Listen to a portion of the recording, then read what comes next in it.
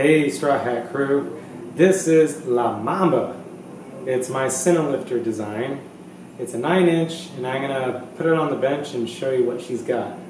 The overall goal of this Cinelifter frame design was to make something as universal as possible, accommodating a wide variety of cameras without compromising the overall flight characteristics and weight.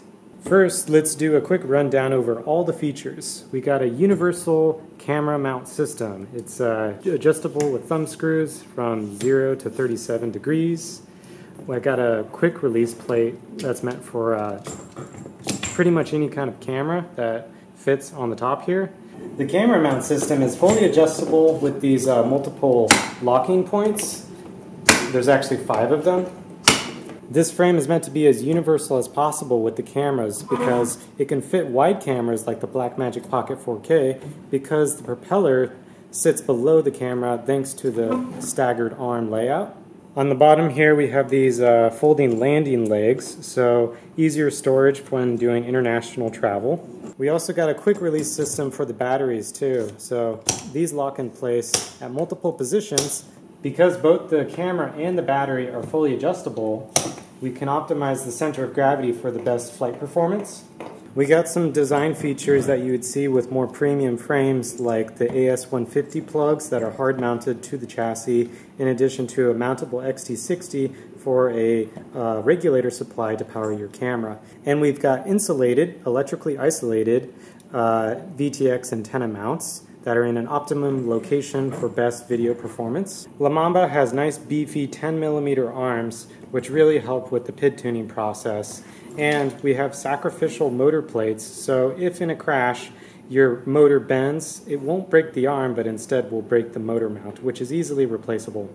And the camera mount is in fact soft mounted. If you look closely, these are soft beta gels which I sell on my store, so it's easy to have spares. This frame is designed as compact as possible with a diagonal motor-to-motor distance of 410 millimeters, which reduces rotational inertia, improving acrobatic flight performance. It's pretty light too. Even with the battery and camera quick release mechanisms, we're under 1,700 grams, fully built up with motors, components, and propellers. The frame itself, if you're wondering, is about 720 grams. That's all for the features overview. I'm now going to dive into the details of this design. So first off, why did I choose this crazy staggered design? Here's why. This allows clearance for the camera so that it never runs into the props. The benefit of this is we can have our arms nice and narrow because a big factor with a Cinelifter is keeping it as compact as possible so you feel more confident hitting gaps. Alright, so if I wanted the arms on the bottom, why didn't I put these arms on the bottom as well, just to make the design more simple? The thing is, with Cinelifters, center of gravity must be optimized. So by having the rear arms situated on the top, we are improving the alignment between the prop line and the center of gravity because it's better balanced by the camera payload and the battery. Another benefit of the staggered design is that the rear motors are going to have a little bit cleaner air because the front motors are down lower. So when the drone is slightly tilted like this at cruising speed, the rear motors are going to get nice fresh air, and this will mean smoother footage at cruising speed. My arm mounting design is similar to the Pigeon and the Puffin. It's a kind of weird H style where each arm is paired to one another with a thin sheet of silicone in between that provides damping and also takes up any slack in the screws to make it nice and tight and rigid. Okay, let's talk about this crazy camera mechanism. So to actually use it, you pull up on the lever, which is a little counterintuitive, but the reason why is because if I made it so you push down on the lever to depress these 2 nubbins, that would make it so it's easier for the camera to slip out in this direction when you're doing a flip or if during a crash. By reversing the direction of the lever, it makes it so it's impossible for the camera to be ejected from the drone. Similar to those Olympic recurve bows, I'm using carbon fiber's flexibility to act as a spring for a nice, reliable operation that requires minimal moving parts. Now I got some cleverness going on with the camera plate here. The camera plate is 4mm carbon, which seems excessively thick, but I have reduced the weight by using these cutouts. The benefit of this thick carbon fiber is I can use these undercut countersink 1/4 20 screws, which screw directly into the camera, just like that, and they're low enough profile that the camera plate can slide along the surface of the camera base without any interference. What I'm doing with these beta gels, which I also sell on my store, is I'm orienting them vertically. The reason why is because I'm killing two birds, well, saving two birds with one stone. For one, we're reducing the amount of weight because these are not only acting as a dampening mechanism, but also as a hinge point. This makes it so I don't need an intermediate clean plate as all other camera mounts work. Instead, the universal mount is directly hinged at these gummies, so we reduce a lot of weight that way. We've got another pair of gummies up in the front here. These ones are narrower and these ones are spaced out wider. One of the benefits of arranging them this way is anytime you kind of randomize your spacing of your dampers, it provides less opportunity for camera payload resonance depending on how you have it set up. With the camera mount seated forward like this, you get less of a pendulum effect. If the camera was centered on the drone, it's easier for the frame to rotate in the same frequency as the camera, which is not good. Instead, when the camera's up here, instead of bouncing back and forth like this, it's going to just bounce up and down. Now, in actuality, it doesn't, because it doesn't get excited by the drone.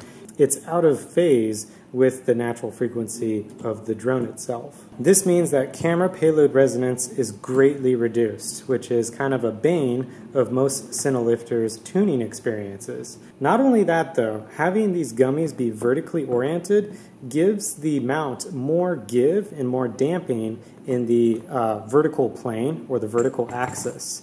It's this squishiness in the vertical axis that reduces the likelihood that the mechanical vibrations coming from the frame are going to be transferred to the camera.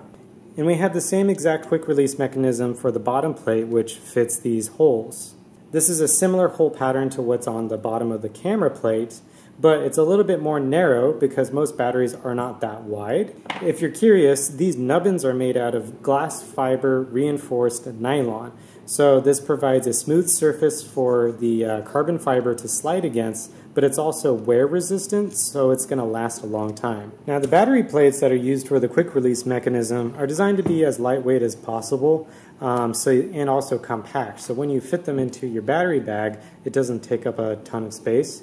They're held on with this fiberglass reinforced 1/2 inch strapping tape. It's something that's easy to source in any country.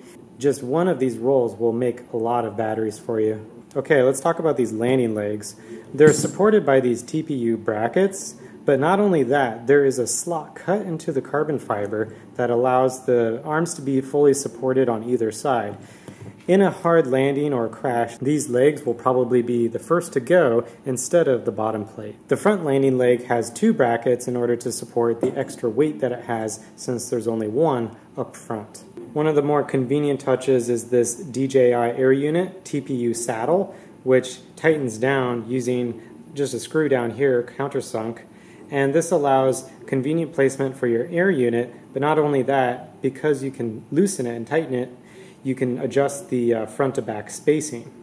Now these AS150 plugs are actually threaded into the TPU print. The TPU has modeled 3-dimensional threads that you can tighten against these nylon shrouds for the connectors.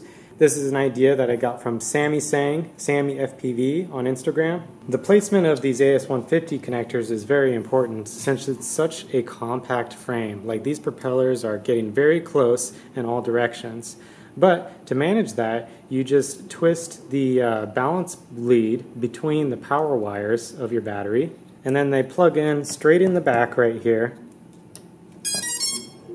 With the battery wires arranged like this, there's zero chance of getting the cables chewed up by the propellers. I designed the cutouts in the top plate not just to look cool, but to actually be functional. These little slots here are actually zip tie locations. So right now I have one big regulator on here, but you can fit 2 small regulators in between if that's what your build calls for. And since this is technically an H frame, a staggered H I guess, the direction of the carbon fiber is very important. So on these main structural plates, the weave is actually 45 degrees to improve the torsional stiffness to make the overall frame as rigid as possible.